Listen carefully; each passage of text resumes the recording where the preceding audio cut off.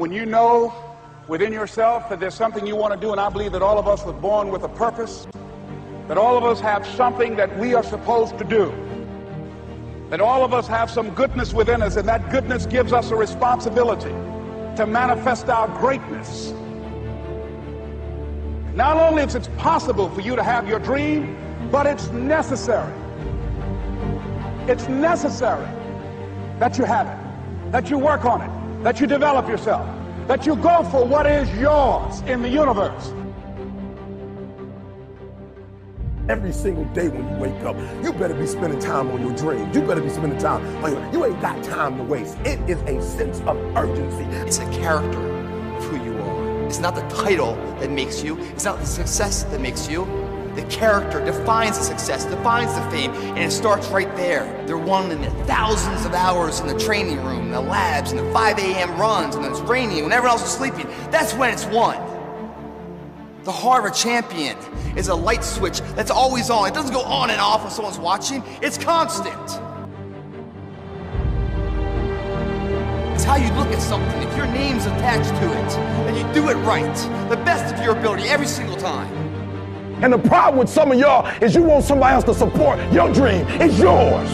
I don't owe you a dime. It's your dream. If you want it to happen, get your butt up and make it happen. If you want it to happen, rise and grind. That if you want a thing bad enough to go out and fight for it, to work day and night for it, to give up your time, your peace, and your sleep for it, if all that you dream and scheme is about it, and life seems useless and worthless without it, and if you gladly sweat for it and fret for it and plan for it and lose all your terror of the opposition for it, and if you simply go after this thing that you want with all of your capacity, strength and sagacity, faith, hope, and confidence, and stern pertinacity, if neither cold poverty, famish, or gulf, sickness, or pain, or body and brain can keep you away from the thing that you want. And the title of 2013, three-time Mr. Olympia, Phil Heath.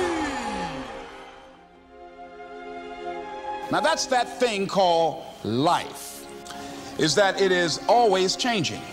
Sometimes you're up, sometimes you're down. I can tell you that now. Be aware of that. Things are not going to work out exactly right. For a time they will, sometimes, and that's when life is just playing a game with you. I don't want to play anymore. I don't care how good you are. I don't care how talented you are. I don't care how much you work on yourself. There are some times when things aren't going to go right. They just are not going to go right. There are times when anything that can happen will happen.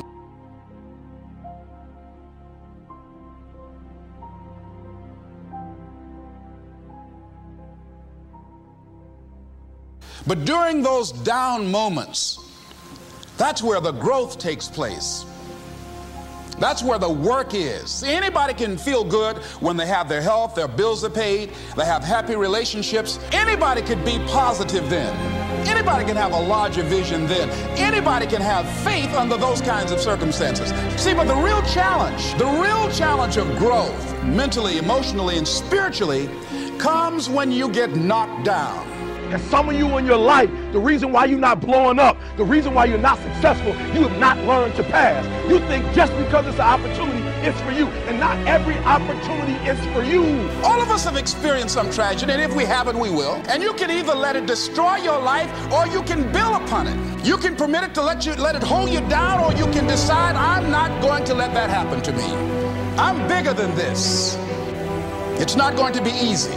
When you want to change, it's not easy. If it were in fact easy, everybody would do it. But if you're serious, you'll go all out. We all fall down in life. The question is, who gets back up? Forgive and grow. You're about to separate yourself from the pack, and you're about to be on top. If you want to begin to move into your own personal greatness, you've got to be willing to go against the tide. You've got to be willing to harness your will and say, in spite of this, I'm in control here. I'm not going to let this get me down. I'm not going to let this destroy me. It's not your circumstances or your situation that determines if you're going to be successful or not. I've been telling you, it's your mindset. It's the way you see it. It's the way you think it. Your mind is a battleground. Touch somebody and tell them the enemy's after your mind. Out to worry you to death. Out to stress you to death. Out to break you down. Out to make you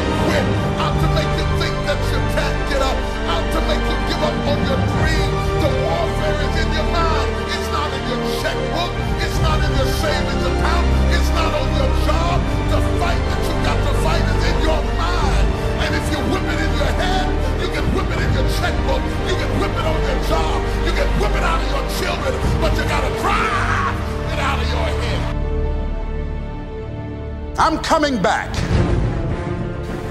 And I'll be stronger and better because of it. You have got to make a declaration that this is what you stand for. Standing up for peace of mind. You're standing up for health.